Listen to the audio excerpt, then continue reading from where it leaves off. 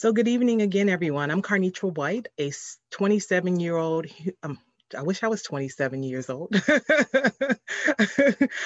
am a 27-year human service professional, and I've had the privilege of serving in different roles throughout the child welfare system, and I call it the child welfare system.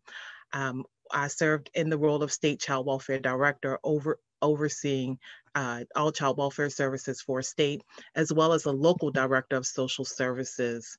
Today, I am representing myself and no other organization. And I will be the moderator for tonight's discussion with the fine panelists of foster care professionals who you see on the screen today, and they will introduce themselves shortly. First, I want to start off by saying this month is National Foster Care Month, and the national theme is foster care as a support to families, not a substitute to parents. I see as people are logging in, we have a lot of child welfare professionals and foster parents, and so I want to start by thanking each of you for the work you do every day to support families and children in the foster care system and the sacrifices that you make. We want to honor you and say thank you for the great work, for all that you do. We appreciate it. Tonight's discussion, we will explore the foster care system, the challenges and the opportunities for improvement, and we'll answer your questions. But first, we have a welcome message from Jay Paul McGee, who played Jamal in the movie. Let's watch Shane's.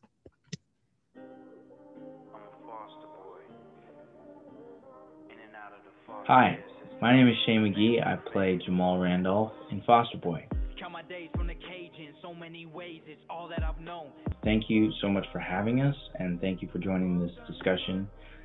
It's been really cool since the film has been released. We've been able to tour and have discussions like these about what's going on, and in hopes that we can fix the foster care system. Personally, when I first signed on to do this project, I didn't know much about the foster care system, so it was really important to me to be authentic. I didn't want to play a caricature. I really wanted to tell the story of Jamal.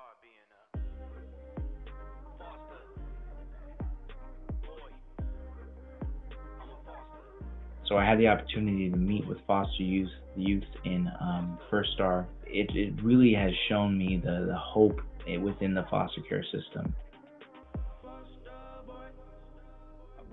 We are super grateful to be able to show this film to your community, especially during National Foster Care Month. So we hope that you are moved by this. We hope that you will become an advocate for foster youth in your everyday lives.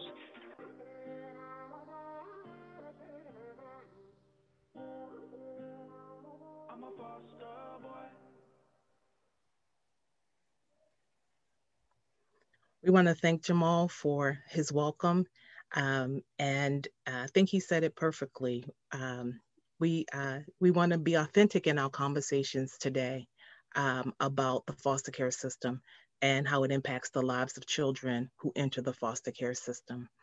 And so tonight we have nearly 2,000 of you tuned in into this discussion. And so we're going to ask you to please send your questions, not in the chat, but in the Q&A function at the bottom of your screen. That way we can easily get to those questions. We also will be pulling questions live from our Facebook broadcast. So those who are watching us on Facebook can also submit your questions. Now, without further ado, let me introduce our fine panelists who we have today that will be answering some of the questions and also just giving you some insights from their perspective on the foster care system. And the great thing about our panelists is they all have different perspectives. They all have different seats from where they have sat and seen and worked with the foster care system. So it's going to be a great conversation. First, we have Jay Paul Deratany. Did I say it right, Jay? Close. Deratany, Carnitra. Deratany. Jay, I practice, but Jay, not well. Jay is the screenplay writer and producer of Foster Boy. Jay, why don't you introduce yourself and tell us what led you to write and produce the film? Sure, Carnitra, first of all, thank you. And it's an honor to be here with the panel. What great, terrific individuals that we have here today. So my name is Jay Paul Deratany. I am a writer and a lawyer. And what inspired me to write this is kind of a merging of my legal career with my writing, two passions that I love. I like practicing law, and I've been practicing for about 30 years, although I hate to say the number. And about 15 or 18 years ago, I got a case in my office, and I had never handled this type of case. I didn't even know quite what to do with it. And then the facts bothered me tremendously. It involved a young group of children who were abused in the foster care system. And I managed to win that case, wrote an article. I won it after quite a battle with a private foster care system. And then wrote an article, got another case and another case, and then got the case that inspired this film. And then in the meantime, my other passion is writing and acting, and I went back to school for it. And my professor, after I turned something in, said, "Yeah, you need to turn in something that is more passionate. What evokes your passion?" And I said, "Well, working on foster care cases." And he said, "Write that." John Schimmel, who was a producer for Michael Douglas, by the way. And so I did, and he showed it to one producer, Peter Samuelson, a terrific producer who did Revenge of the Nerds and many, many other movies, some of the Pink Panther movies. And finally, it made its way to the great, amazing, wonderful Shaquille O'Neal, and we've produced this film. And so it's sort of a combo of both my worlds, and I'm very happy and pleased that it got made.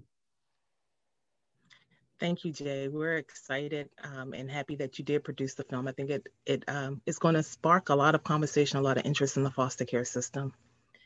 I hope so. Yeah, I think it will. We can see by the number of people who are tuning in today. So yeah. Next we have Karen Baines Dunning. And Karen is a former juvenile court judge. Karen, why don't you introduce yourself? Tell us a little bit about you and your experience with the foster care system. And also, what was your takeaway from the movie, and particularly the role that the court plays in the foster care system and how it impacts the outcomes? Wow. Happy to be here tonight with everybody. And Karen Baines Dunning, as Karnitra mentioned, I was a juvenile court judge in Atlanta. But like Jay, I started off, I was working in a big law firm, took some pro bono case in juvenile court and fell in love with my clients. And so I moved over from private practice to start the CASA program. I see there's a lot of CASAs that have joined us tonight, so shout out to the CASA volunteers. And was appointed to the bench. And from there, it's really been a journey for me. I became a foster to adopt parent. I then moved into policy work, trying to figure out ways in which we could prevent families from ever having to get to a juvenile court. I have done a number of things with foster care, child welfare, and at the college level, I've had the honor of working with college students who have experienced foster care and really helping build a set of supports and caring adults around them as they traverse higher education. And so now I serve as the monitor for the foster care system in the state of Georgia that is continuing to improve its own system. And so I'm excited about the movie, excited about this discussion, especially during Foster Care Month, because there's so much about the system that many people don't realize. When I watch the movie, one of the things that I left with is there are some very, not good companies, right, that are in this foster care system. And at the same time, I don't want us to miss the opportunity to do some self-reflection. For those of us that are in and around these systems, how can we make it better? How can we enable children to be less traumatized if they do have to come into the foster care system? So I'm looking forward to the discussion tonight. Thanks. Thank you, Karen. And next we have Matthew Wallach, who is the president and CEO of Ennoble. Matthew, why don't you introduce yourself, and would you also let us know from your perspective what you thought the overarching message from the movie was about the foster care system? Oh man, that's quite a question. I love it. Thank you. I'm Matt Wallach. I am actually a third generation social worker. My grandpa founded one of the original foster care agencies in Michigan, and my parents went on to found a large child welfare and foster care agency in Michigan as well. So I then went on to found a foster care and adoption technology firm because like was pointed out in the movie, paper trails can't always be followed, but the closer we get with technology, the greater transparency that we can have and better understanding of what's happening here. But, for me, what the movie really represented for foster children, and this is something I think everyone is familiar with, is once you enter the foster care system, there is going to be multiple traumatic events that continue to occur in your life. And those things are sometimes far out of your control.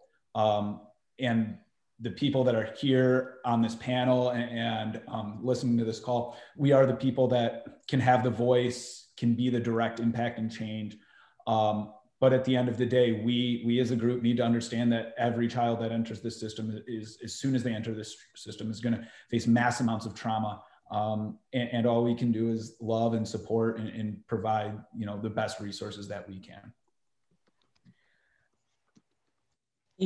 Matt, you point out a good point about the trauma, and I hope we get into some conversation about the trauma that not only children, but families face when they enter the foster care system. I would beg to say that the whole family experiences trauma. And next on our panel, we have Molly Tierney. Molly currently serves as the child welfare industry lead for a Central North America public sector practice. Molly, why don't you introduce yourself and tell us, after viewing the movie, what were your initial thoughts and how it related to your own personal experiences? You have years of experience in working with the foster care system. I appreciate that. Thanks, Carnitra. So I'm a lot like Carnitra and Karen. I've spent my whole career in and out of public child welfare systems, 25 years in a handful of jurisdictions, and we're grateful for the opportunity to serve. And it was deep into my career, I also became a foster adoptive parent, which gave me a really new perspective on how we treat and care for kids and families in these systems. And I was so moved, as you noted, Carnitra, I was very moved by the brilliant expression of the impact of trauma on people. How it is not an event that happened to us once, but it's something that's in and around us all the time. That was really helpful to see. And I also know it makes us, we have really strong reactions to it when we see that kind of something that's that evocative. And I note that when something happens to children and we feel very strongly about it, we as a culture are very quick to try to find someone to blame, right? We're very quickly to retreat and to vilify someone, like vilify the system, vilify the judge, the caseworker, the foster parent, the list goes on. And I think it's so important, if we're really talking about making change, is to not slip so easily into that. Because here's what I know, after now going on 30 years in the field, and I've seen child welfare now all across the country, it is full of very dedicated people who get up every day to stare down some of the hardest stuff that happens to kids and families in this country. It is not a body of people who get up every day and can't wait to go do damage to some kid and their family, right? And so I just think it's so important that we hold that that is true, and it's not going like we want it to go. It's not resulting in the thing we want it to result in. And therefore, what should we do? And I suspect if we went at that, we wouldn't start by blaming someone. Very good. Very good. So thank you. I'm excited to be able to moderate this discussion. As you can see, there's going to be exciting discussions this evening from our panelists. And let me just start with a question just to kind of pick up on what Molly was saying about the fact that there are ways to improve the system and that we all play a part in improving the system. So I will pose this to each of our panelists to say, like all systems, the foster care system has challenges as well as opportunities for improvement. What would you say would be the greatest opportunity for improvement? And let me start with Matt. The greatest opportunity for improvement. I think right now it's truly a lack of communication and lack of understanding between different parties, including the family, the court systems, the foster care systems. And that often creates significant problems between treatment, services, and the well-being of the entire family. And I think the greater connection, the greater understanding that we have when we serve children and families, it allows more appropriate decisions to be made. But you put me on the spot really quick, so somebody else can follow up, and then I can You can come back in. Yeah, we're gonna have it's gonna be a very fluid discussion today. Who wants to jump in there? Well, I think I do want to address Matt's point, and also I think Molly's point, because Molly makes a good point. We don't want to vilify people, and I think that the film tries to, for example, I didn't want to vilify foster parents because I'm throwing out a statistic and I have no idea. I would say 80, probably 90% of foster parents are good people. But there are a couple villains, and or at least some groups that need to be out of the system. I don't believe privatized foster care is a good system. Privatized, and I'm not talking about non-for-profit. I think that when I've dealt with one company that was started in New York by 11 dudes who are in 46 states, or were in 50 states, I think, but now I think they're actually down to 26. They've been kicked out of Texas and Illinois. I don't want to say the name of the company because I could get, because I've had cases against them. But when the system is private and you have a pay system that says you're going to get paid per placement, meaning if the placement fails, you get another couple $1,000. The incentive is for placements to fail. And when politicians enter into contracts like that, and when privatized companies get contracts like that, I think it's wrong. I do. I think that there's room for non-for-profits, but even there we have to be very careful, because oftentimes I've seen in my depositions and cases, non-for-profit folks where the CEO is making $400,000, $500,000, $600,000 a year, and they're paying the social workers and the hard workers like Matt, like these folks, $12, $15 an hour, $17 an hour, $20 an hour. So there's some, low-hanging fruit. Get rid of privatized foster care, in my opinion. Start paying the right wages for the, I don't want to even say lower end worker, the boots on the ground workers. Make sure that they're social workers. In one deposition, I asked a young woman what her training was to care for kids, specifically with disabilities, and she had been a beautician. No offense to beauticians, they cut great hair. I love mine, my stylist, but not, they don't belong in a child care or child advocacy area.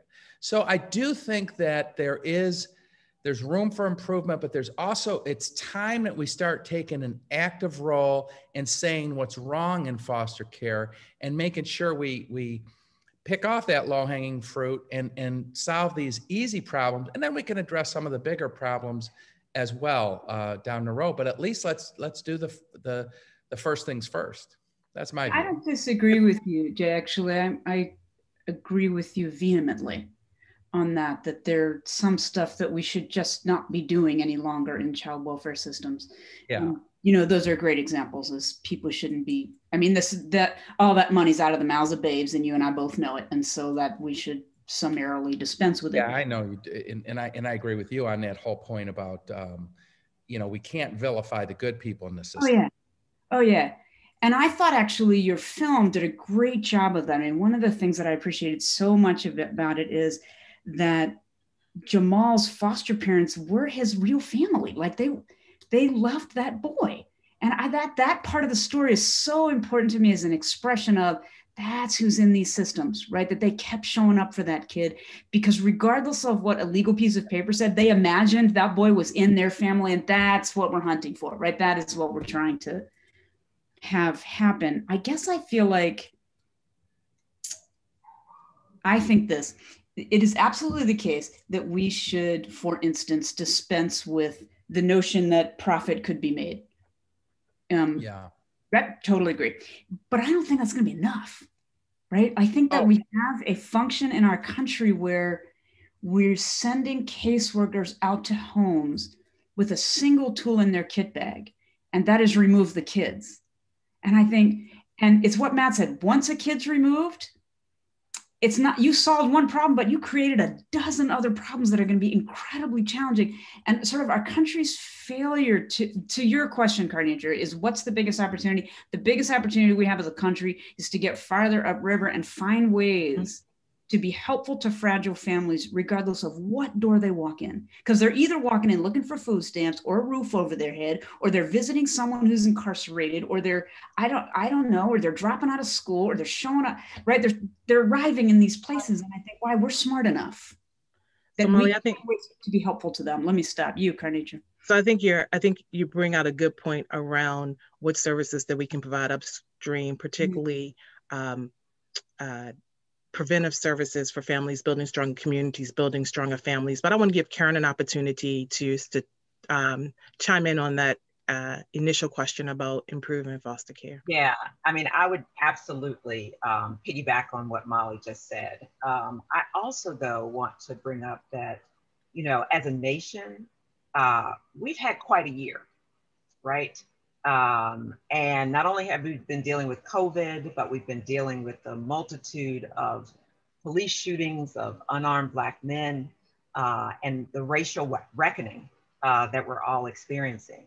And there's a lot of focus on law enforcement, but they are just one system. They're just one system that if you trace it back, there's a lot of systemic racism that was cooked into the system from the very beginning. And unless we're able to unpack that, it's going to continue negatively impacting children, and especially Black and brown children, who are disproportionately showing up in foster care systems across the country. And so I think we have to really think about how we are treating children differently, how we're treating families differently. And it is that front end work. We often see in practice where, you know, if it's a Black family, they're not only going to ask, is this the father, even though he's sitting here, but oftentimes they'll ask for him to be removed from the home in order for the children to come back. So that separation of families continues. There's just a lot of bias decision points from the very first contact all the way through the system. And I have to say that, you know, brilliant casting on the judge in the movie. And the court system does play a huge role in this. And unlike other court systems, the juvenile court judge is the decider. They're the ones that get to make the decision. There's not typically a jury. There may be one state that has juries. And so it is that judge. And judges too have to understand their own biases. They have to understand the harm that they do when they first remove a child and bring them into care. That's something you can't undo. We need foster care because some children, unfortunately, have to be removed from their families. But we really have to put more resources up front and more expertise at the front end. So well said, Karen. I just wanted to say what Karen pointed out is so true, especially in the legal system. We still have an overwhelming predominance of the lawyers are white, including myself, or I'm half, but and the overwhelming majority of children in foster care are Black or brown.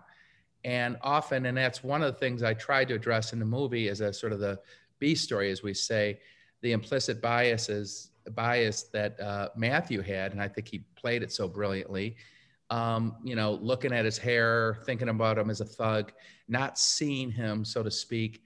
And it's just, it's so prevalent. And I think your point about how Black men are treated in the foster care system, I see it time and time again. Are you the father? They seem to be rushing to get paternity tests for them versus white males. And it really is an overwhelming bias in the system. I'm not even going to say implicit. It's kind of an explicit still system that's got to be corrected as well. And it translates to the kids coming in the system.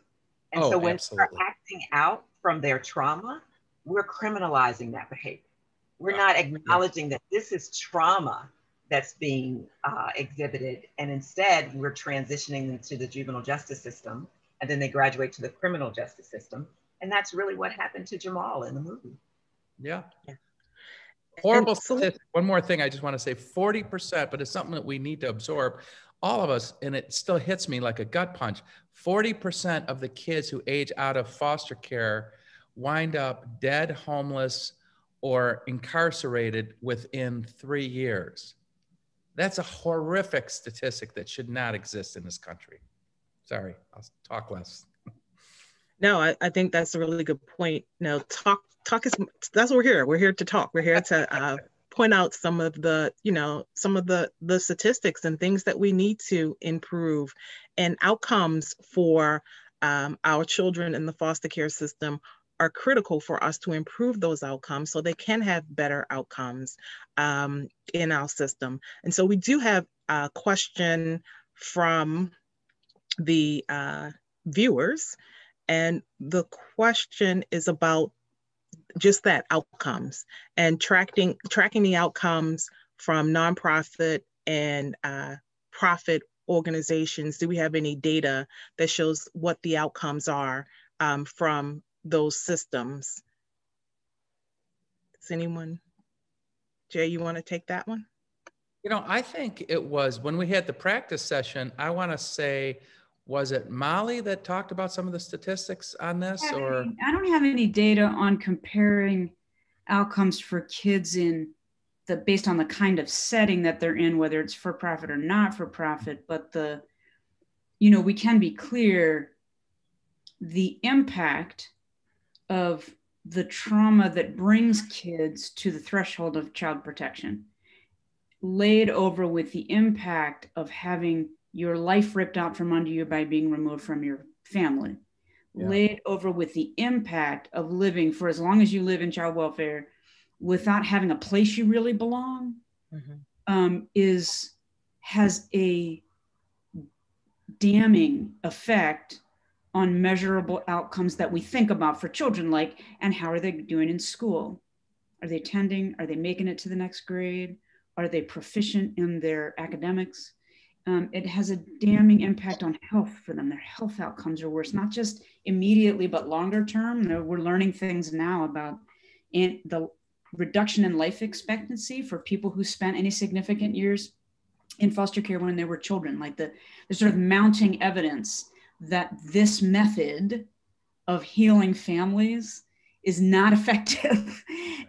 This back to my earlier point, Jay, I don't think just saying, well, let's boot the for-profit providers. I think the method in and of itself is not an effective way. And I imagine if you could roll back the film, not literally, but figuratively, to meeting Jamal as a little boy and ask him what would help right now that he even as a little boy would have been able to say, if I could just do this, this would help me a lot right now. And we're just not doing those things. We're not zeroing in on things that would have high impact on a kid's schedule for the children being served by these systems.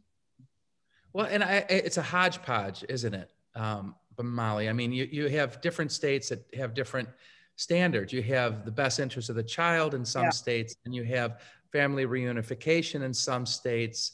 And there's biases based upon that. And I think, one of the things I do think we need is to figure out a national standard that sort of applies to, that we can apply and look at for all of the kids in the foster care system, so that we're applying a system that's rigorous and that's been looked at a little bit more in depth. I don't think that this patchwork of 50 different systems and even tribal systems is working at all. Yeah, and whether in it's many in chat or in person. What's and that? Jay, in many states, it's not just 50 and tribal nations, it's also counties. Every county runs it differently in states. That's right. But there's also a different level of accountability for providers. And so some states have moved to performance-based contracting with providers where they're actually looking at outcomes. And we can probably pull up statistics on what organizations are having positive outcomes with children. And others are not. And there's this horrible term in child welfare. I think it's horrible. And it's a room, board, and watchful oversight. That's what people are accountable for. That is like the floor of being a substitute parent or a parent, right? We should have higher expectations for those that are caring for our kids. I agree. I totally agree with that. I think that the whole system, not just having this patchwork system with 50 different states and counties and so forth, but when you're talking about making change, one of the things that some of the bad actors have done is hid behind the privacy laws, whether it's the Juvenile Justice Act or HIPAA and so forth.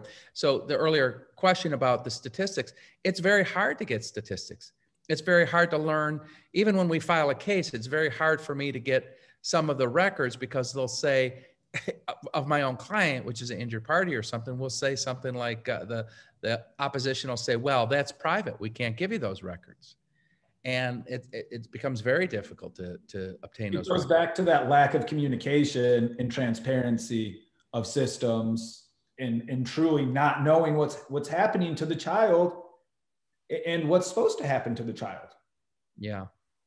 Yeah. And family, excuse me, and everyone involved. I don't mean to, but to your point, it's when people start guarding this information, it becomes very scary, and it creates the situation that we saw in the movie. And let's be honest, we all know, everyone on this, is the movie is not far off from the reality of situations that children are living and or have lived worse situations because things have been hidden for whatever terrible reason. Sorry, that's my... Yeah, it is based upon true stories. It's basically one story and then mixed in a little bit of other story. And there's a little bit of fiction, obviously, for dramatic, but it's the real cases.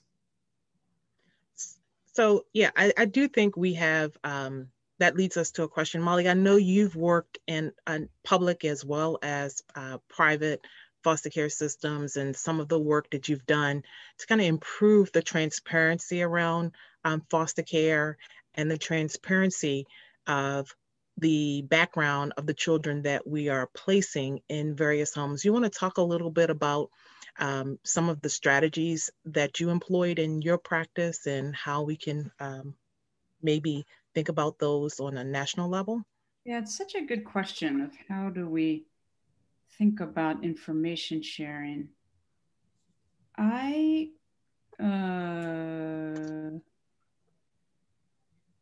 think that there's something really important about repositioning biological parents at the decision-making table. And that's because the fact that we haven't, they're the first in line for people we're going to keep information from because they can't be trusted, right? So we've begun our work under some kind of secrecy. And so I think if we imagined that what we were doing was creating partnerships across foster parents and biological parents, across private agencies and state agencies that had a clear result they were reverse engineering from. Their result being this kid is going to have a permanent family they can call their very own in very short order. And we're going to do this on the kid's schedule. That kind of approach helps everyone step into their own role with deeper understanding of their purpose for showing up at the table. So according to the differences, if a foster parent, for instance, believe it's their job, I'll take a kid in and I'll see if it works. And if it doesn't work, I'm just going to send the kid back. That's really different than a foster parent who believes, it's my job to love this child as my very own and also to bind myself to that child's biological parents. So come hell or high water, we're trying to get that baby home, right? And I think repositioning to those kinds of partnerships takes away the convenience of I can't share the information, secret. confidential, can't share it. Right? That by definition, we're not in partnership when we're in that stance. So I think that's a really good point about partnership, right? And so I think all of the systems working together have to partner. So we all have sat in different places in the child welfare system, in the foster care system. And I say the child welfare system because I see foster care as just one piece of the continuum of child welfare. And so we've all sat in different places of the child welfare system, and that partnership becomes really important. Not just the partnership between the foster parent and the biological parent, which is a true partnership, but also the partnership between the agencies and the foster parents, between the social workers and the children, between the social workers and the families. Let's talk a little bit about what that would look like in an ideal system of how we could partner together around, and someone put this in the chat, a question around the child's rights versus other rights. So not the rights of the foster parent, not the rights of the parent, but the rights of the child, and focusing on what's right for the individual child. And sometimes that can be tricky because everybody has a different perspective on what's right for the child. Who wants to take that one on? Well, I can tell you one opinion I have is and this may not always be a popular opinion. I think it's the best interest of the child should be the standard. Mm-hmm. I think sometimes naturally there should be an attempt for family reunification. I'm very much in support of that, but whatever is in the best interest of the child, understanding Molly or Karen, I forget if it was Molly or Karen who made the earlier point that sometimes you remove a child and you open many other doors. But I think that we don't have a nationalized standard. We're not looking at what the child's interests are. The other thing is we don't have a real advocate. CASA is wonderful, and they're trained, these are folks that are undergoing some training and so forth. And in some states we have GALs. In other states, we don't have a very good GAL system. Guardian ad litem, for people who don't know that, and I think another easy low-hanging fruit, so to speak, is that each child should be afforded a GAL, and there should be a strong, rigorous CASA system in each state. So that's my thought on that. Yeah. Anyone else? Well, I love, I'm started with CASA, but yeah. I also believe that when we talk about the child's best interest, who gets to define that? Yeah. Because unfortunately, I've often seen where it got down to comparing a pre-adoptive home where they were sending the kid to French lessons and dance, and they could afford all these things, to the birth home. And they had finished their plan and they had done everything that they could do. And that kind of comparison should never happen. Many kids, when they do age out of care, what I found when I was working in the system directly is that we went out of our way to protect children from their biological families, keep them away. These are bad people. But when they turned 18 and they aged out, and we were like, okay, good luck, they went back to that family. And so those years, even if they couldn't live with them then because of the circumstances, we should have been partnering, as Karnitra said, to help that young person be able to navigate whatever was happening in the family in a way that when they do return on their own or through a court system, they'll be able to do that. I think the other thing is that we often don't involve the biological parents, relatives, the father's side of the family at all. But we often don't involve them in the services and interventions that are happening when a child is in care. And so, of course, when they go home, there's some likelihood that they could return.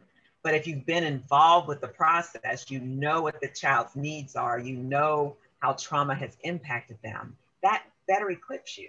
Like the same way that we equip foster parents, we should be equipping relatives and families and kin and all of those natural people that the child already knows. Karen, you make a good point on that. And when you say best interest of the child, we got to be careful. We're not just saying economic, because you're 100% right that so often that we're ignoring, because there has to be a leg up always or if you're putting it on the scales, as I like to say, there should always be a little bit of a, more on the scale with returning a child to the biological home, because that's their biology, and everybody loves, no matter what. Sometimes a mother can be poor or abusive, or I shouldn't say poor in the same sentence as abusive, but I mean abusive or angry or otherwise, but then they get help and they can be wonderful. And we've got to look at that. And because a child does naturally always want to be back with their mother and father, mother especially, I think. And another way to say that, Jay, is a mother or father could be dealing with their own trauma. That's right. And they often are, aren't they? We find that they usually are.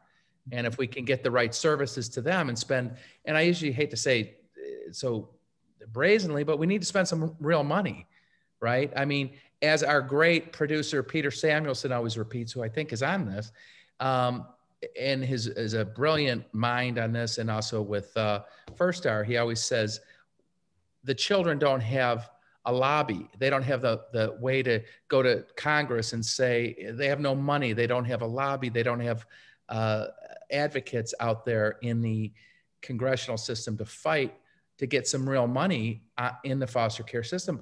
Not that money is the only answer, but it certainly would help a lot more. I think, Paul, that Jay, that you're hearing Karen and I agree a lot on this way of thinking about child welfare, and boy, we gotta get upriver and be helpful to biological parents and get kids reunified. And that's sort of, I intuit, that's the field from which we come. And I had this notion when you were talking a minute ago that there's something going unsaid here, and that is some version of this. I think it's important to disaggregate the caseload of children that are in foster care, because we act like it's all one homogeneous group, right? And most of the data suggests that our country can't tell the difference between poverty and neglect, and that we have a whole bunch of kids who came into child welfare, into foster care, just because their parents were poor, right?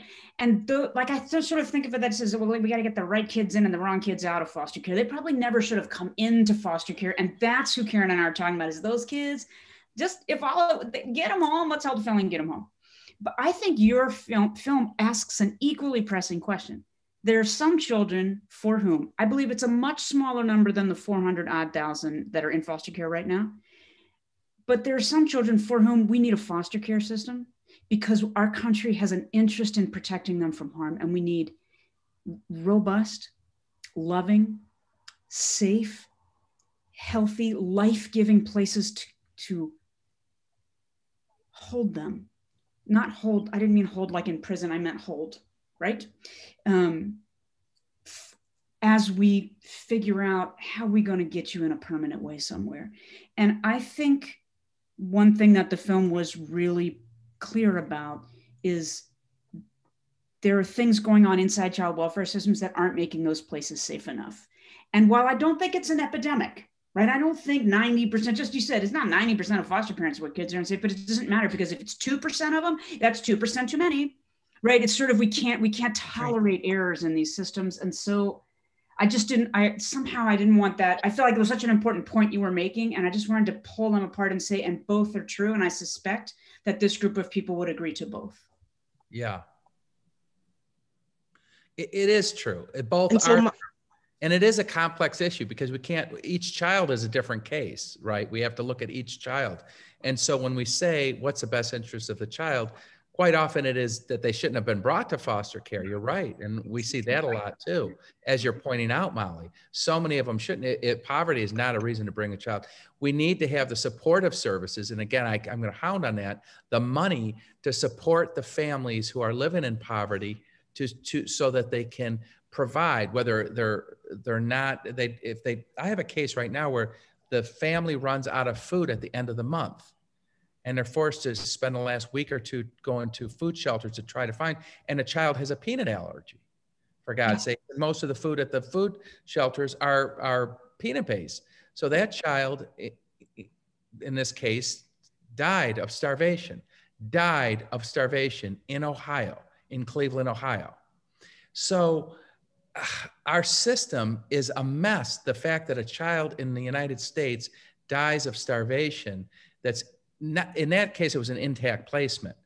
so your point's even more well taken, Molly, on that issue, because it's not even a foster care situation. We're not providing the basis of support to recognize and to support so many people who have children. Hopefully this is somewhat changing some of the recent legislation, but that's a different discussion. Mm-hmm. So speaking of that, the recent legislation, some of the recent legislation for in child welfare, the Family First Prevention Act. So let's just talk a little bit about that first step in moving stream services to prevent children from coming into foster care and providing resources to support families. Anybody want to take that? Matt, you have any thoughts around Family First Prevention Act, or Molly? I mean, Family First, as we all know, has already significantly impacted the way that the system is being run and the system is being looked at. There is obviously a much more concerted effort to put families first. I guess it depends state by state, right? As we talked about, there's potentially more privatization, more county run in what's being implemented. But I think, you know, to Molly's point of, and everyone else's point of bringing the family in, talking about both the father and the mother side and making family preservation a key factor of that. I think it's the right first step. But as these changes come to our agencies and to the families being served, I think Jay said it before, and I'll always say it for social workers, is we need some funding and some, you know, and some greater understanding of how we can help support the work that's being done and the great requirements and resources that is need to bring it there. And, you know, beyond that, I think it's the first step in a long road of moving forward. Yeah. And so, we, you know, as we talk about the foster care system and children staying in the foster care system, one of the things that I don't think we have talked about and is when children age out and some of the statistics of children aging out. And I think earlier in the point that Karen made, that a lot of times when children leave, they go back home to their biological families, or to those who they consider their biological families. And so points around how we support young people and prepare them for aging out. I know, I'm not sure about any of you, but at 18 or 21, I was not ready to be on my own. And so as we're thinking about the foster care system and ways to kind of support young people who have experienced foster care and have now exited foster care, what are some of the things that as a nation we can employ to be a better support to those youth?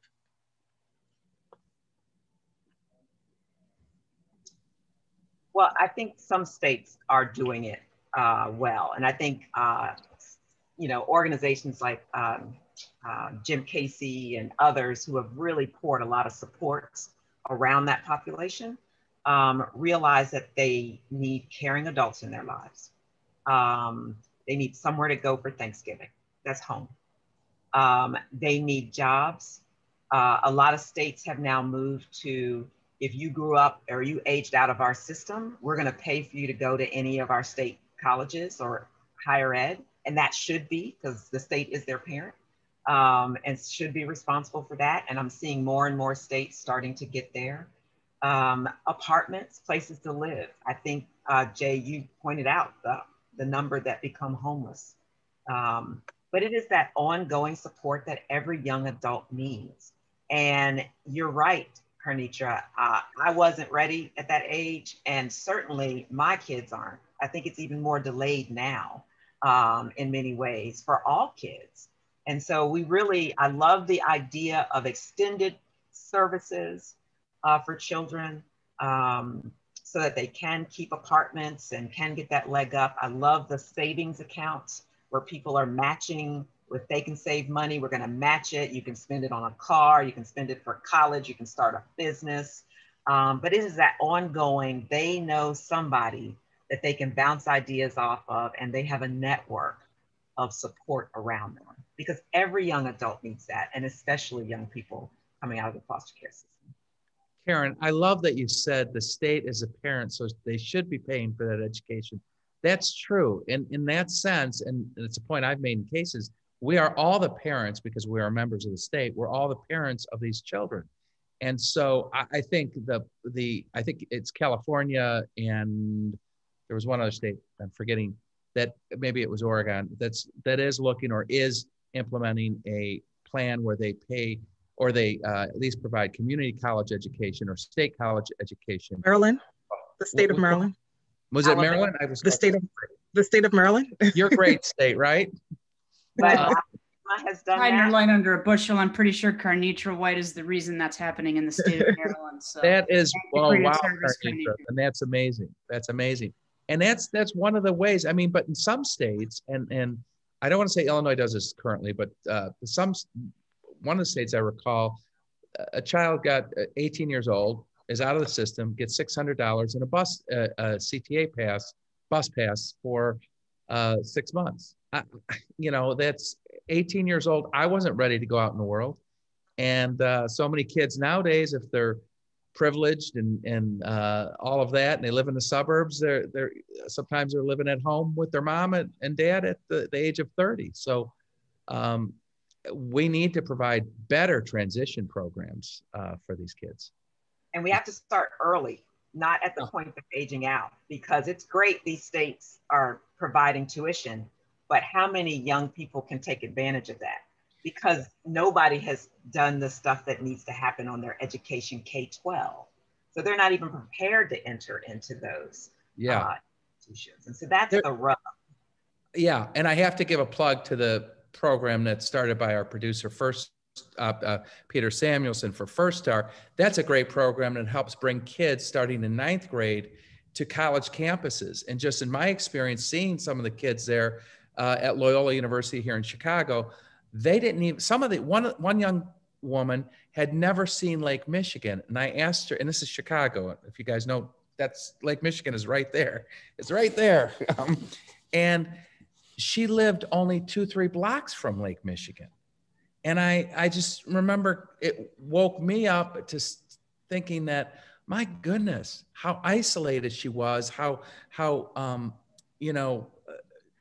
closed her community was, because she probably didn't have even the option to get out to the lake. And just introducing these kids to a college campus, they become the DePaul Blue Demons or the UCLA Bruins or whatever, and they take that school spirit, and there's a higher graduate, give these kids a little opportunity. And that program, I think, has a 90-some%, and Peter will say 90-some% that go on to college. So you give these kids, these youth, a chance, and they're going to show you what they can do. Yeah, some of it's inspiration. I completely agree, and access. And then some of it's the practicality, right? Because if I'm moving from foster home to foster home, I'm oftentimes changing schools, and that's going to put me behind in my K-12 education. And so that placement stability, that reunification, that making sure that that's a huge component of well-being for children when they're in care is so vital. Yes, absolutely. Absolutely. So Karen, I think you make a good point around placement stability, but also I want to we have a question in the chat just around how we help children unlearn fear and trauma, or I would say cope with their fear and trauma, build the coping mechanisms with their fear and trauma, so that they can move forward. What I do know from my time in foster care, from my time working with the foster care system and children foster care, is that our foster care children and children in general are so resilient, right? They are very resilient. And we saw that even in the movie. Jamal was a very resilient young man. And so how do we help support that resiliency in young people in foster care system? And not only that, change the way others see the children in foster care, right? Because I don't think, oftentimes they don't see themselves as victims, but sometimes we treat them as victims. That's a lot right there. So anybody can take that one. Loving every minute of that question, Carnitra. And as you were posing it, I was reminded of Karen's opening comment where she was saying, these are my words, not hers. She was far more poetic, but it's sort of, take a look in the mirror about what we could do, each of us literally as individuals. And I think that when we say what we could do for those kids, the word that sticks out in that sentence to me is those, like they're over there, like they're wildly different than us. And I feel like if there are anybody on this call like me who are parents or live in a neighborhood or I don't know, like those kids want just what we have in our neighborhoods and just want what we want for our own children.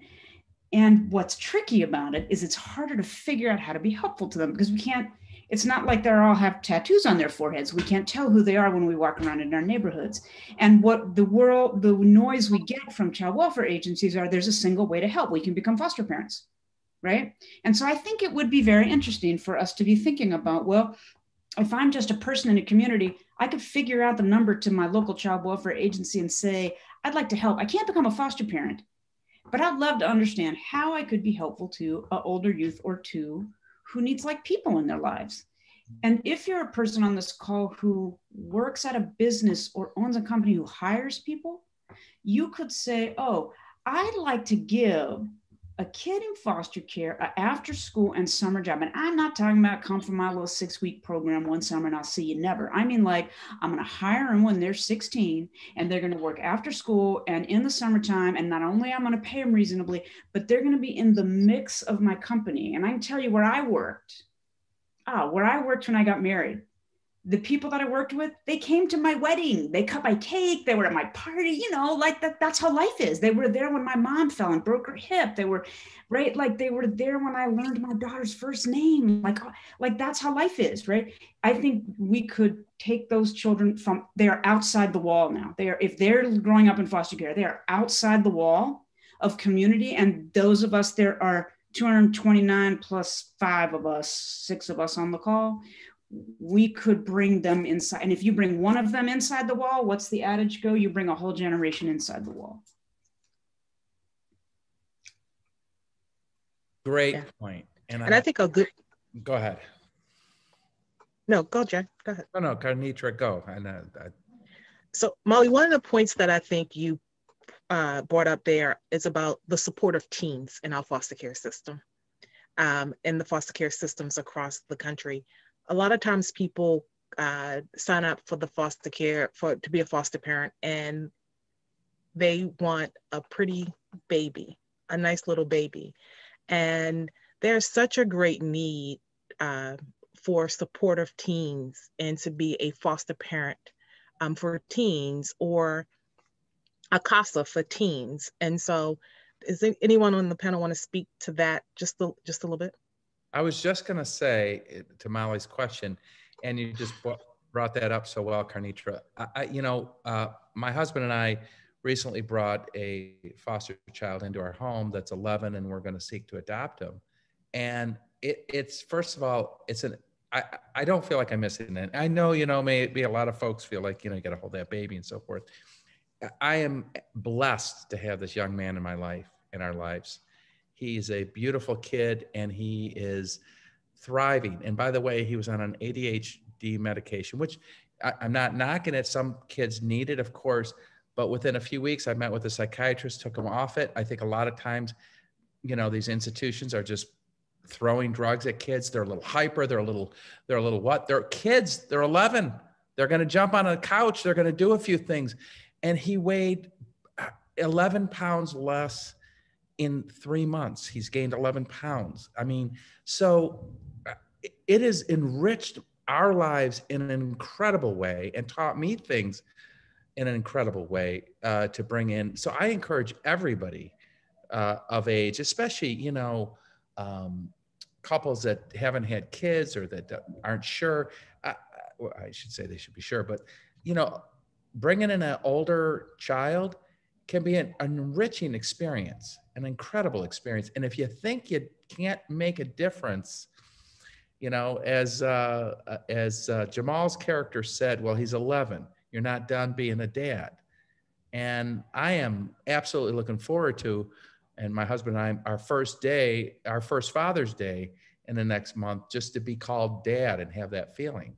So there's so much want, and they really do want to be loved. And there's so many wonderful kids out there. And Jay, I want to piggyback on, and I know we didn't bring this up, but siblings, just as, you know, important to think about and to open your home and to understand. And once again, going together about reconnecting with the family and ensuring that the biological family is a part of it. It's just as important to, you know, keep care and treatment together, no matter what age or who's involved. Agreed. And, you know, there's questions in the chat around the process to become a foster parent, to become a licensed foster parent or a licensed agency. So we have several people who've been through that process and people who are licensed agencies. You want to talk a little bit about that to give people who don't know what that process is like in order to be screened and approved as a foster home or licensed as a foster parent? Well, I know Molly can recite this line and verse, so I'm gonna turn it over to her. Oh, Jay, sounds like you've done it more recently. Jay, what was your experience like? Well, I'm still in process, and there is a lot of frustration. Yes. We're with one agency, and then they lost the contract, and it's with another agency. And, you know, there's some paperwork, as you know, Molly and Karen and Kanitra and Matthew, you guys all know that there's a lot of paperwork and things like that. And it can be kind of frustrating when your son or daughter is seeing one therapist and making some progress, and then they switch agencies and he's suddenly got to see another therapist. And you know, so that there's a lot of frustration, but that's why, as I say, and Kurt says, we're going to be your rocks. So that's why the parent can come in and be that rock for that child. And, you know, you just sort of have to laugh about the fact that the system is a bit of a mess and have a sense of humor, because that's the way you get through. At least that's my way of getting through it. Okay, who are we meeting today? A new person is. It's not an easy system. It involves filling out the paperwork to become an adopted or a foster parent, going through some of the classwork. The classwork is not that big of a deal. A lot of it's common sense. Doing a home inspection and all of that. But the journey's well worth it. The journey's well worth it because you have this beautiful, amazing life that is enriching yours, and you're hopefully enriching his or her life. And I would say the journey is, I'm sorry, Molly, and Molly, you may want to point out that the journey is also necessary, right? Because we're vetting, or as someone said in the question in the chat, is we're vetting persons to make sure that they have the ability and the appropriateness to care for children. So it may be frustrating, but I think it's also a necessary process. Molly, you want to? You said it better than I was. That's exactly where I was going. This is as to the question of safety. We keep these kids safe by giving everybody a real good look under the hood before you can take one of these precious beings into your home. Yes, and the process is important and it's good. I just wish there was consistency for the children's sake. You know, if they're with one agency, I wish they would stick with that agency over the. But that again, I think it's politics and people at the head of it. You know, all of a sudden somebody's contract gets ripped out by, you know, the agency or the politicians in charge, and it's just unfortunate. That's again a whole nother discussion or topic, but. We need to have some consistency with the programs and with the agencies that are taking on the children. Yeah, I think it really goes back to there's a very, very significantly high rate in child welfare turnover. Yeah. Everything that is done. And it makes that much harder to understand where you're at in the process. And who you should be reaching out to often. And it's a necessary process. To Molly's point, it is the most important process that we could put in, but turnover within that process makes it difficult for everyone. But why is that, Matt? I mean, let me ask you a question. Don't you think how much did you pay for your education to become a social worker, and how much are you getting paid now? Obviously, you're doing it because you love kids, and it sounds like you said your father was a social my grandpa, worker, my mom, and my grandpa, cousins. And I will tell you, Jay, this was one of the most interesting conversations I had getting my MSW. One of our professors goes, so we're in a child welfare class. What do you guys think you're going to be making as social workers coming out of this curriculum? It was the University of Michigan. And the professor looked at me and goes, Matt, what are you guys paying your starting child welfare foster care social workers right now? I looked at him and I said, well, starting salary is about $32,000 for a nonprofit. And the students looked around and they said, excuse me, what? I did not realize. I thought I was getting into, I'm getting into this for the mission and the good. And if we can't afford to pay our social workers what they need to be paid to pay off that education, that master's degree or that doctorate, they're doing, they then have to move forward. And we need more consistency with our social workers and with our resources to make sure that everyone's having a better experience. And they're burned out. They're giving them 20, 30 cases instead of, even if the DCFS regulation. Yep, 15, overworked. They're overworked. So, if you're paying, what is 32,000 amount to per hour? I think that was 10 years ago. So mind you, that was 10 years ago, but that, maybe it's 34, but we're not respecting the people who are at the front lines. We haven't done that for years. I'm going to say this. I think part of the thing is there's also an inherent sexism in our treatment of professionals. What do? We pay the most important people what we used to consider to be, quote, women's jobs, but teachers, nurses, social workers, of course, they're not just women's jobs, but there's a long history of sexism and misogyny that goes back where we're not paying a fair wage. And again, I keep getting into side subjects, but we have to give people a fair wage and give them the right caseload so that they can want to stay and not get burned out. So I think there is an inherent burnout in social work. Some of it is because of the type of work that we do and the work itself. We talk about secondary trauma. A lot of our social workers experience secondary trauma from the work that's being done and how looking at ways, and I know many organizations and states are looking at ways to support their social workers in dealing with that secondary trauma. I do think you make a good point around, making sure that our social workers are compensated appropriately for their education and their efforts. And as we talked about before, making sure that those who are in the system actually are degreed persons and actually are have a background in social work, and so that the services that they're providing are really good for the children and families that we are serving in our system.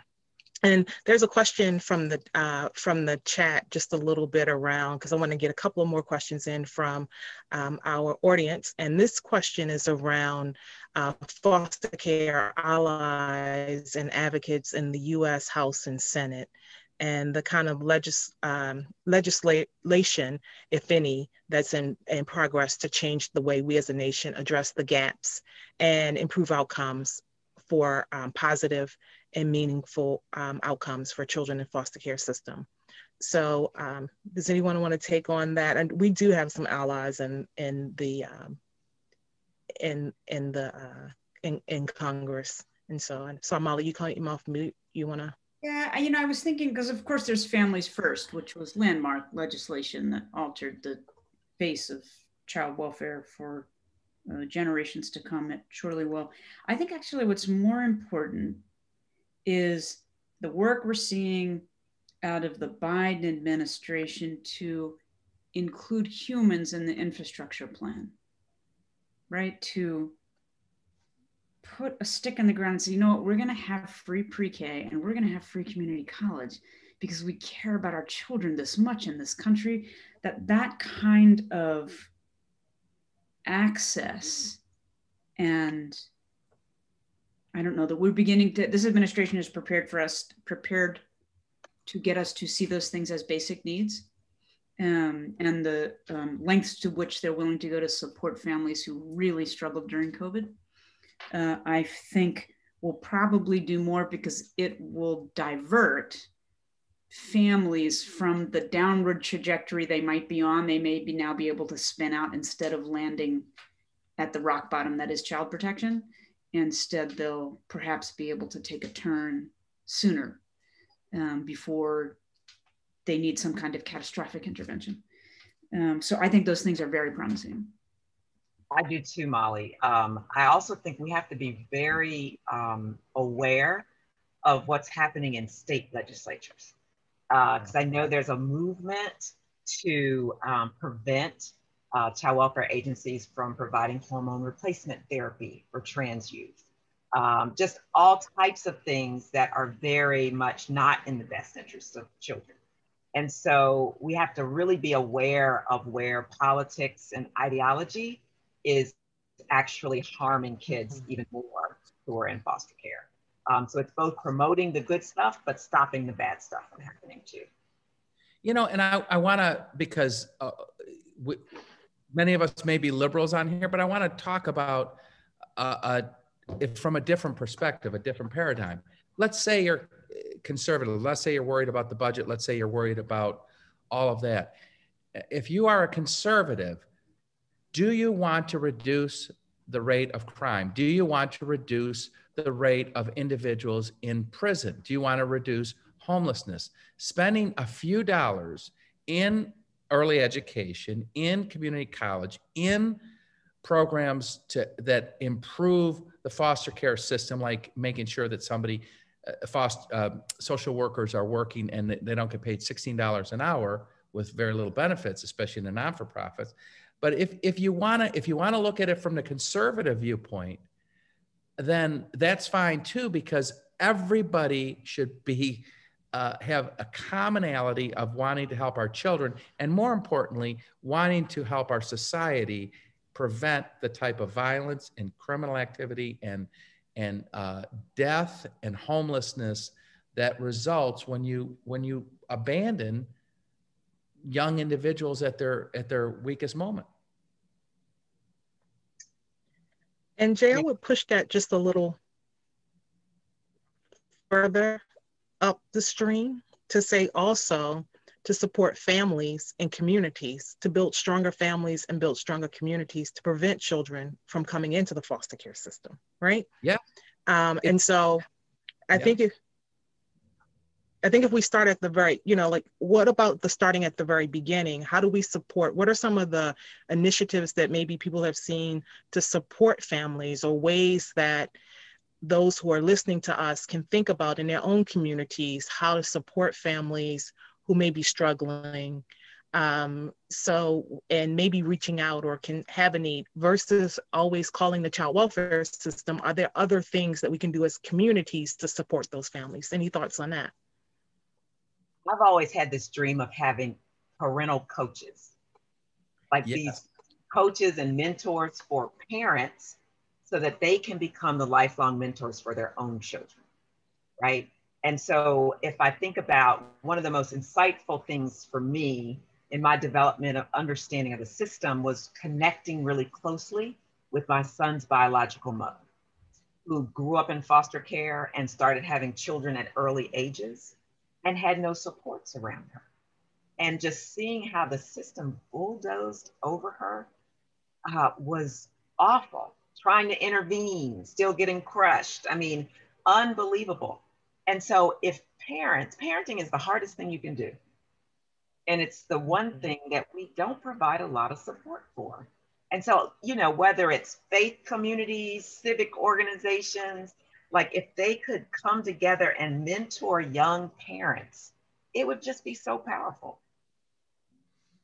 That's a great point. There are some great programs. The Parents as Teacher program is a fairly decent program. We have to be careful not to.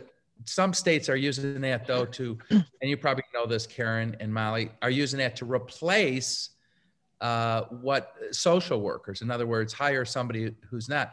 I think you're talking though, I'm pretty sure, Karen, about an adjunct or adding it onto proper social work and so forth. And I think that's 100% right. We need to have these parents or individuals, mentors that really can help guide kids through the judicial system in their lives. And at the same time, who better to do that than people with a social work background, right? That's right. Reimagine, like we're over here reimagining public safety. Could we really reimagine child welfare in a way that the system shifts gears? And it really is more about providing the supports, not being the agency to remove and just refer. Because I know that people that go to schools of social work, that's what they want to do. They want to get in there and really work with families. And unfortunately, they get into some systems and it just becomes a churn. And they're not fulfilled. And I think that also leads to some of the turnover that you talked about. Yeah, and Molly's point about it is infrastructure, isn't it? Social workers are they're building families and improving the system, the foster care system, or the child welfare system, I should say, overall, is infrastructure. We have to invest in our kids. It's just that simple. Yeah, I would say we have to invest in our kids and in our families, right? And as you pointed out before, in our social workers, in real meaningful ways that would have better outcomes for our the children, the families, and the system as a whole.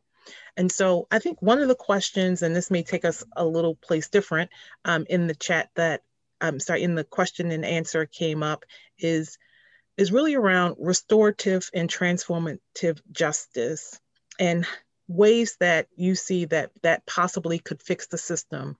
You know, it leads out just by saying that it's all so systematic. The school system is a pipeline to prison, police in schools, locking up people of color in disproportionate numbers and biases. Any thoughts around restorative or transformative justice and how that potentially could help fix the system? Well, I think it could absolutely help fix the system because that happens at the very front end, right? And so if we're thinking about an incident of abuse or neglect is not a family's entire story. And it should not define an entire family and the next steps that occur.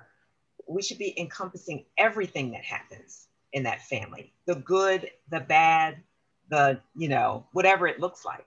And so if you can use a restorative justice process to really center the family as a unit and as human beings and not just as culpable bad people, I think that could go a long way to really sorting out who really needs to come into foster care and who just needs some extra support. So I love the idea. They've also done some things around trauma through some of those processes as well. And if you can start identifying, because some people don't even realize they're carrying trauma, whether it's a parent, a child, whoever.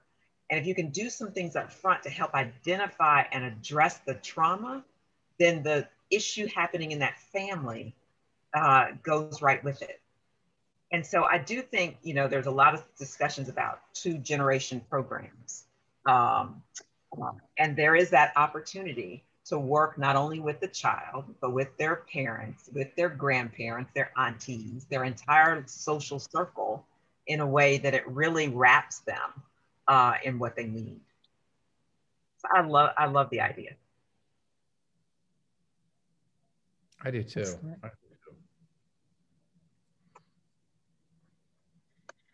So as we begin to wrap up our discussion, which I think has been a wonderful discussion this evening, let's think about some of the key points or the key takeaways that we want to make sure people leave with. And a couple of points and the things that I've seen in some of the questions that have come through center around a couple of things. One is safety and making sure that our children who have to come in the foster care system are safe. And so what would you say would be some of the key things that we can do as a system to ensure the safety of children in our foster care system? Give them continuity, pay for, I'm going to come back to pay proper programs for foster care, like allow one social worker for 15 children, no more than 15 children, enforce the DCFS rules with non-for-profits, which oftentimes are not, have a mechanism to, I'm being very specific, but I think that's what you're looking for, Karnitra, have a system of checks and balances where we're examining the foster care agencies and making sure that they're complying with the regulations. Have a CASA presence in every state, have also a GAL acting have an attorney appointed for every single child individually. And that's just some of it. Get rid of privatized foster care. I'm sorry. Maybe there's some that are out there that are good, but I think if we can get rid of privatized prisons, which I also don't agree with, that we should have those, then certainly for children who, have done nothing wrong, we should not have privatized foster care. Those are some of the big issues I think that are facing us, and have this and continue to have these kind of discussions on improving the overall delivery of services to foster kids, and have better transitional programs for young individuals that are aging out of foster care, so that we can reduce that damn statistic that is so awful and an embarrassment to our country. That's my 2 cents on what needs to be changed. It might have been 10 cents, Jay, but we're going to let's get that one. Matt, you want to chime in, or you want me to go? Molly, I saw you come off mute. Yeah, I think I agree with everything on your list. And I guess I would also add back to Karen's opening question, is if we were looking in the mirror. Because there's some things that have to change that are over there. Regulations have to change, contracts have to change, totally. And also, regulations and contracts are simply things that are made by people who are of a mind about things. And our country, the people in our country are of a particular kind of mind about kids in foster care. We tolerate less for them. We expect less for them. We presume less for them. And if we could, everyone on this call, in our own minds, decide only the best. And if it's not good enough for my kid, then it's not good enough for those kids, right? Like, and if a sufficient number of people in this country could get into that stance, then I think that, Jay, if you were successful at getting all of those wrong regulations and contracts out, then we wouldn't suffer the fate of just having them recreated by the next minds that came in to do stuff. Amen. Right? Right? Yeah. And thinking about that, Molly, when Karen made the earlier point about community college education and treating them as our kids, I mean, why not really push and help every state try to have a fund? I mean, we have Pell Grants and so forth. Can't we expand Pell Grants to, that's treating these children, these young men and women as human beings. One of the things that bothers me that I've seen, and hopefully they're changing this in some of the states, but they used, when they moved a kid from home to home, they often gave them a garbage bag. And that goes along with what you're talking about thinking, Molly, our thinking. They gave them a garbage bag to put their things in. What does that say to the child about themselves if their few things in the world are put into a trash bag? We have to change our mindset. So you're 100% right there. I think we also have to just acknowledge the systemic racism involved in our system and in our thinking, right? So if the disproportionate number of children in foster care are Black and brown, if upwards of 30% of teens in foster care are self-identifying as LGBTQIA, they are going to be seen as those children when it comes to policymakers, when it comes to resources and everything else. And so I think we have to grapple with that. We have to grapple with bias in the system and toward these young children. Because unfortunately, and we see the parallel in the criminal justice system, the opioid epidemic became a public health crisis. The war on drugs was a total criminalization of Black and brown communities. And so we see the same thing happening with young people in the foster care system, and even with parents and how they're treated in the foster care system.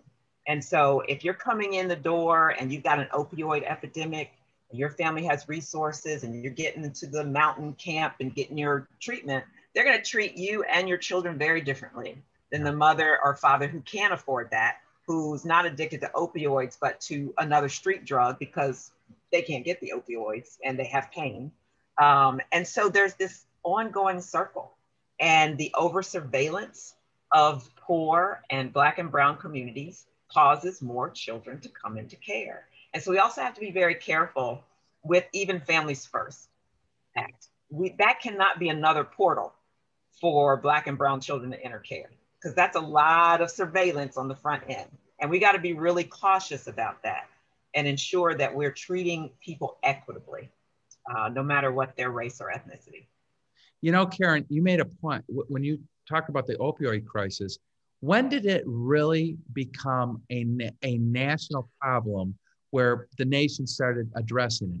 And it goes to our bite. When it started hitting the suburbs and the country, the countryside, you know, out in the non-urban areas. It's been a problem in the urban areas for a while.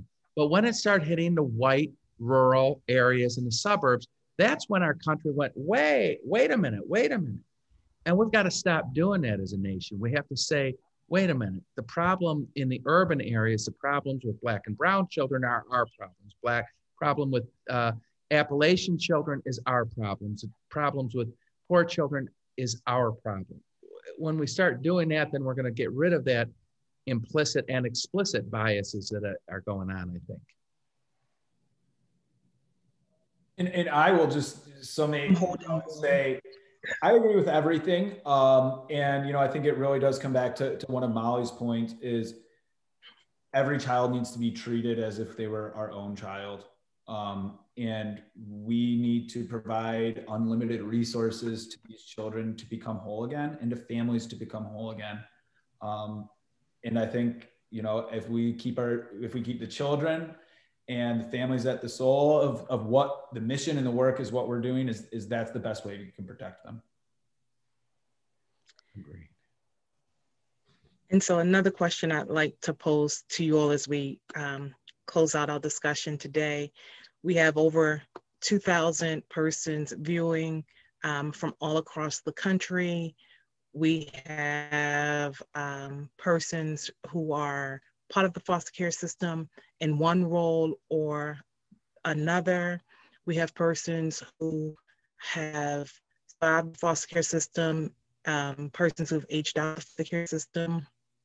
And all of us have a passion for improving the foster care system. All of us have an opportunity to do some type of advocacy for improving the foster care system. If there was one thing that you would say to an individual that's listening, to the nearly 2,000 persons that are listening, that they personally could do from their own position to help improve our foster care system, what would that be? And it might not be one, maybe I'll give you some of you who might need more than one, you know, maybe 1 to 3 things. I'll start by answering with a website, because then it can expand into about 10 different things. One of our producers, Peter Samuelson, has fixfostercare.org, and it's a great, and it connects to the film, and it also connects to the different services, can connect you to CASA and other things, and even other programs that you can volunteer for. So fixfostercare.org. I'll give you a more broad answer. Yeah, I would say, especially, you know, all the social workers out there, is we're often concerned about the most immediate crisis in front of us. And that is all we can be concerned about. It's often very important to look at the larger picture and to understand the legislation, the people that are at work, and the things that are being done within your system. And how can you act as a larger voice and carry your voice up to that next advocacy level? It's not easy to do, but until we talk about these larger systems as social workers, and sometimes, you know, take a back seat to what's immediately in front of us, just so we can understand why it's happening to us and what's happening to our families and children. I think that it's extremely important. But I want to say to all of the social workers and everybody on this call, you guys are already doing what you're supposed to be doing. You guys are the front line. You guys are the workers. You guys are the people changing the system. So thank you so much for everything that you guys do for children and families. We wouldn't be able to have such an important conversation if we didn't have people like you who are willing to listen, learn, and move forward for all the children and families. So thank you, guys. Thank you, Matt. I'll add my thanks, Matthew. All that you do is so vital for ensuring that children are safe and well and thriving. I would say, no matter what your role is, find ways to put the humanity back into the process. So one of the things we realized during COVID is there are so many fragile families. The food insecurity in this country, the long lines during COVID just to get a box of food to feed your family. And so we have to realize that families that come to the attention of the Child Welfare Agency and the children that come in are human beings who are, have fragility, but they also have resiliency, and they also have courage and talent and stick-to-itness, and they have pain, and they have trauma, and all the things that being a human being brings. And really leaning into that and connecting to people as human, I think can really start shifting mindsets about the needless separation of families, or taking a traumatized child and charging them with a criminal offense because they acted out in a group home. It takes that out. We've got to start seeing these young people as human beings and their families. That was very well said. Ollie? I think there are two things that are both true and in conflict with one another. And they are that foster care is not working, it's broken. And also that there's nothing wrong with any of us, right? And I think holding those two polarized concepts in our minds and in our hearts as we step into this matter a great deal, because if we don't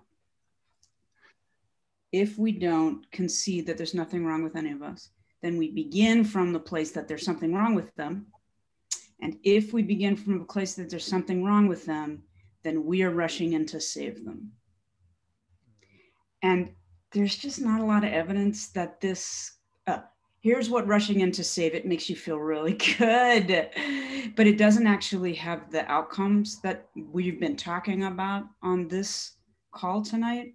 And we do better to, as Karen says, lean into the knowledge that all boats rise, and that rather than coming in to save, imagine there's nothing wrong with any of us, and doing whatever you do next is to act in self-interest, right? To have all boats rise is better for you too. And if we hit at it that way, I imagine that we would reinvent child welfare as we know it. Wow, well said. Excellent. You all Jay, there is a question in the chat around whether there will be additional movies around child welfare or foster girl movie. So there's several of those questions in the chat. So I would love there to be a foster girl movie. I happen to have been dealing with more young men in my practice, so that's why I wrote that film. But I guess I can tell you all that I'm working with Shaquille O'Neal on doing the series, and I'm working with two tremendous writers, Jamal Joseph, who was one of the Black Panthers, and actually got his master's degree while he was in jail. He would tell you that. And now he's a professor of writing at Columbia, and he's also just got a recent gig. And then Trey Ellis, an amazing writer as well. And so we're working together to write the pitch. I've given them several drafts, and they've chopped it up and hopefully and rewritten some things. And so hopefully we'll be pitching that series to first it goes to Shaquille's, who he works with, which is TNT Warner Brothers. And if they say no, we're going to Netflix. But as Shaquille would say, not many people say no to Shaquille. So I think in the next year or so, you'll see a series. And my goal is to really make it authentic. And that's what I told them. I said, I want to be part of this only if you do not over Hollywoodize this. And if you stick to the true points, and if we honor and embrace these young individuals, foster kids, and tell their stories the right way. So yeah, we're doing it. excellent. There's a lot of yeses and woes and exciting, looking forward to it in the chat. Well, so people are right. I don't know who you'd write. It's not a congressman, but if you can write to TNT Warner Brothers and tell them to accept it, although he'll probably handle it. But yeah, thank you all. Hopefully we'll have it out. So as we conclude tonight's discussion, I do want to thank our fine panelists for their sharing and their expertise and their passion around improving outcomes of our foster care system, improving the lives of our children and families who experience foster care. And we work tirelessly, all of us who are part of the foster care system, to do that. I know in my over 15 years in the child welfare, just working directly in child welfare, because I've worked in other parts of human services, that my efforts have been to improve the outcomes of children in our systems. I've worked with Molly and Karen, and we've all worked closely around those efforts, and Matthew and Jay. And so thank you all for not tonight, but all that you've done in your careers and in your lives to bring to light the things that we need to change in the child welfare system. And thank you to all of those who have tuned in tonight and have been part of this discussion and have kept the chat going with your comments. We appreciate you, and we thank you for your advocacy, and we ask you to continue to advocate for improvement of the foster care system in this country. Our panelists gave you some good steps to do those things, and so thank you. Thank you to all of the social workers, to all of the foster parents, to all of the former foster youth. Continue to do what you do. Show up as yourself. Let's meet each other where we are. Let's see each other for who we are, and let's work together to improve each other's lives and the systems that we all work in.